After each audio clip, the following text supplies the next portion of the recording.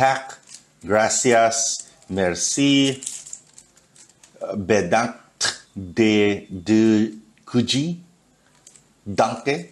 Hey guys, welcome back to Honeycomb. My name is Kayo and we're going to be reviewing this pair, the Air Jordan 11 Retro Gratitude.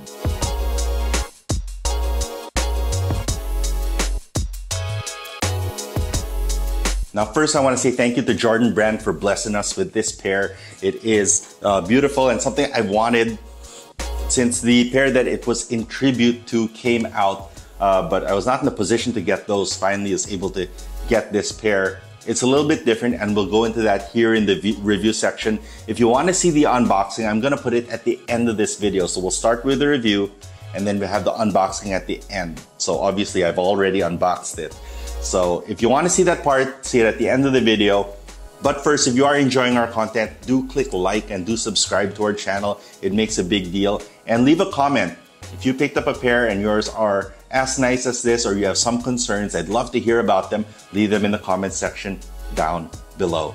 And with that, let's jump into the sneaker. The left and the right shoe are identical. They are pretty much the same. So I'm gonna put this one down over here. And we're gonna focus here on the left shoe. So if you don't know, this sneaker is very similar to a pair that came out many years ago as part of a pack called the Defining Moments pack, nicknamed the DMP pack. And the DMP pack, or Defining Moments pack, were two Jordans that started the three-peats. So they were the sneakers that were the first championship win in the two three-peats that Michael Jordan and the Bulls went on in the early to mid 90s. I hope that makes sense. Does that make sense? Okay, it makes sense. All right. So the first shoe was the 6. So he had the 6, 7, 8.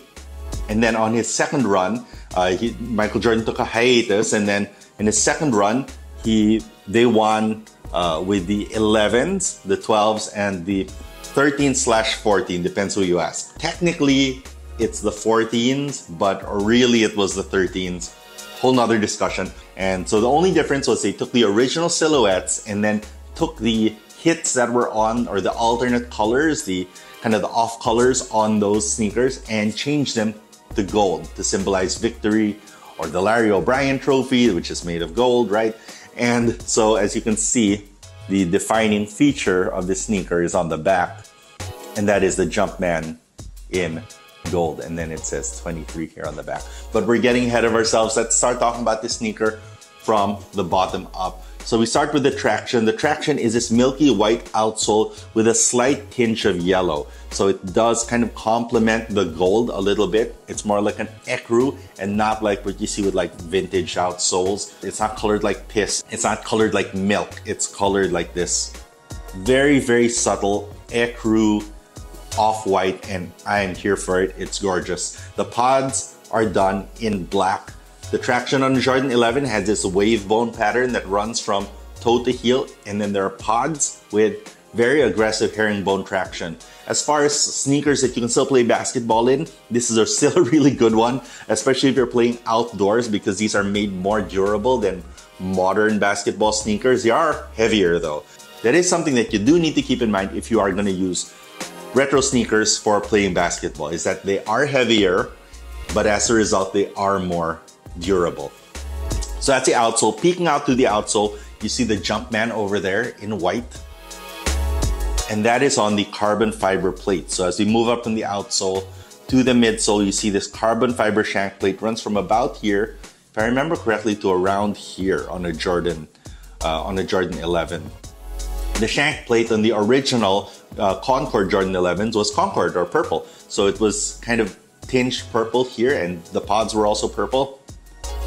But on the DMP, it's kind of tinged, kind of champagne colored or gold colored, which I think is a very nice touch. The midsole is, I believe this is Phylon, and that is standard in every way. It's white. Almost all Air Jordan 11s come with that white midsole. And of course, encapsulated inside of here is Zoom Air. So you have Zoom Air in the heel and in the forefoot, which makes this still very much a performance shoe if you need to, but you can use it for day-to-day. They are comfortable for walking around as a result of that feature. Moving up, you have kind of the defining moment or the defining feature of the Air Jordan 11, and that is that patent leather. I'm going to move it around so you can see just how shiny that patent leather is. Man, in the 90s, people would go to their proms in these sneakers. They would wear these with suits, and you can't blame them because they do come across with a little bit more class. Moving up, you have the heel section, which is done in leather. That's pretty standard. But then you come to like the new features on this particular sneaker, which is that they have replaced all of the Cordura mesh with leather. So this section here is in leather, and then the straps that go up for the laces are also in leather. Ooh. Leather's nice. Leather's nice. So before this was Cordura mesh, this was Cordura mesh, and then the tongue was also Cordura mesh. Now for performance, that's great. It's a lot more breathable. You have a lot more freedom of motion. There's a lot of strength and flexibility inside a Cordura mesh, right? Which was great because that, you know, the whole point of the 11 was to contain Jordan's very aggressive movements on the basketball court. But as a retro, the leather is actually really nice. It feels very sophisticated and very, very clean. I know it's a little bit sacrilegious. If you took away the history of the Jordan 11 Concord and you presented this and the Concord to me, I might pick this. I think that I like this one better than the original Concord. It is a great sneaker silhouette. Now, a few years ago, they did kind of a remaster on the Jordan 11s, and they managed to get a lot of these shapes correct. And I do like the shape on this Jordan 11. You can see, I'm gonna take away the box here so you can see the silhouette. You can see over here, it's now very pointed as opposed to some of the previous retros, which kind of ballooned here in the top. So very nice remastered shape. On the tongue, you have leather rope laces going to the top. Only one set of laces and regular lace tips on there. In the middle, it says Jumpman Jordan, which is pretty standard. Is it the same on both shoes? Yep, Jumpman Jordan on both sneakers.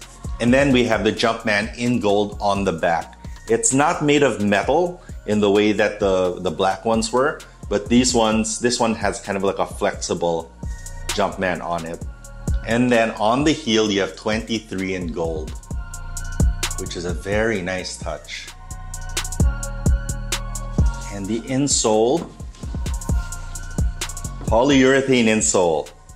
Lovely. Oh, perfect. But Jordan 11s, the holiday release is always polyurethane. My wife's smiling. It's such a nerd moment whenever you see these nice insoles. And then here it says 23 on the insole. Is it the same on both sides? Yeah, it looks like it's the same on both sides. What's that? Why wouldn't it be the same? Sometimes they have different ones on different sneakers. Like it's one on the left side and a different one on the right side. Yeah. Why? Why would they do it? Yeah. It's just cool.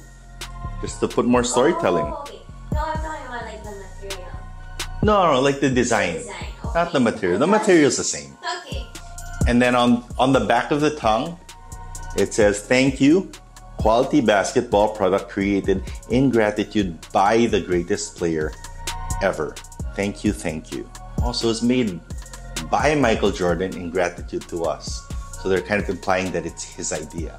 In terms of sizing, they do fit true to size, just like any other Jordan 11. So if you have another pair of 11s, you can order them in the same size, which is true to size for most people. For me, it's true to size. If you are a wide footer, you might want to go up half a size because of just the way that Jordan 11s are built. But if you are regularly buying your true size in Jordans, I would recommend that you do get your true size. Comfort level, they're as comfortable as Jordan 11s are, meaning that they're one of the most comfortable shoes from, what is that, 25 years ago.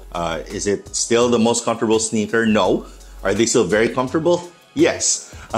I think the thing that keeps me from wearing Jordan 11s more, at least for tightening them up, is just this kind of heel section here, or not heel, this Achilles section here. This tends to be a little bit, it can push against your Achilles. Now they've made an effort, right? Designed by Tinker Hatfield. They have made an effort to make it soft here and increase the padding, but long days, thousands and thousands of steps, that can get a little bit tiring. So my solution for that is I usually just leave my Jordan 11s very, very loosely tied, almost so you can slip them in like a bootie. So that's our in-depth look at the sneaker itself. Quality is 100% right there. For a big release, this is great. Do not sleep on this pair. They are coming out on sneakers in the Philippines. Today is the 2nd, so it's coming out on the 5th.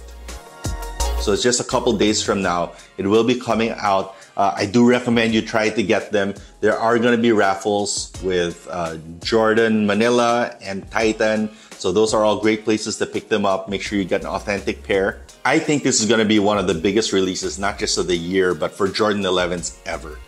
It's just such a nice sneaker and so well made. I'm very happy to have a pair. Again, thank you to the guys who sent this over. And for those of you who want to see the detailed unboxing of the sneaker, that's right here. All right, so we've got to the unboxing portion of the video, and I wanted to unbox and go through a detailed unboxing of this sneaker because in case you guys want to know what it looks like when it comes to you in the mail, or if you pick it up from the store, or if you don't get it directly from a store, however you got it, make sure that it is packaged and delivered this way.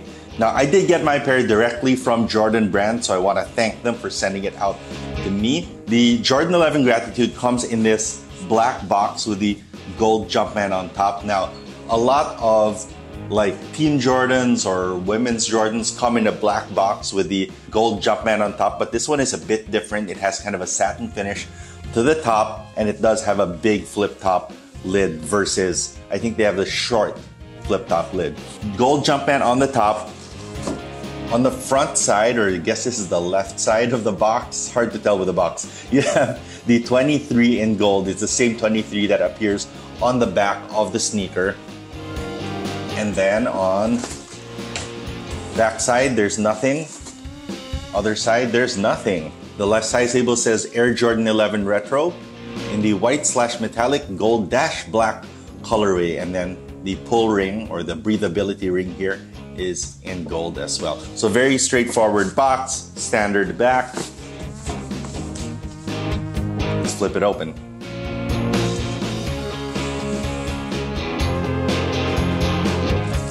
All right, in the reverse of the top of the box, it says thank you in gold. That's in metallic again. Nice touch. A relatively straightforward box, right? So not that much going on. Elegant, clean. Oh, when you do open it up though, there's a gold Jumpman here, so that's kind of cool. It lines up the 23 and the Jumpman on the box. Again, very elegant release. Now you have some special paper here. It is pretty see-through, but the paper has in multiple languages. I believe this is thank you, tak, gracias, merci, bedankt, de kuji, danke. I don't see any Tagalog here, no Filipino. Come on, Jordan brand, this is for one of your best stores. Jordan Manila is one of your best stores in the world. Gotta get some Tagalog in here soon. Thank you. I don't know, I might be wrong. If you guys find it on your box, leave it in the comment section down below. And fold that out. Here's a sneaker.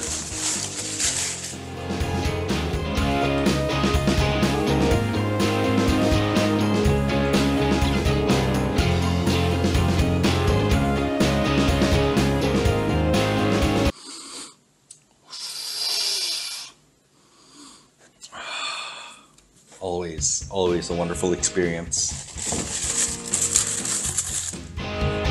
And that's it. There's nothing else in the box. So that has been the unboxing of the Jordan 11 Gratitude. And that wraps up our video. So we had the review, the unboxing on foot. Hope you guys enjoyed this. Again, if you do enjoy it, make sure that you do follow our page and subscribe. It's the same thing. And click the like button and leave comments. I will try to answer your questions. I will be online all week. I have a bit of travel. I will be taking these with me. But I'd love to hear from you guys. So let me know in the comment section down below. All right, I wish you guys good luck, good health. Good luck picking this sneaker up. Peace.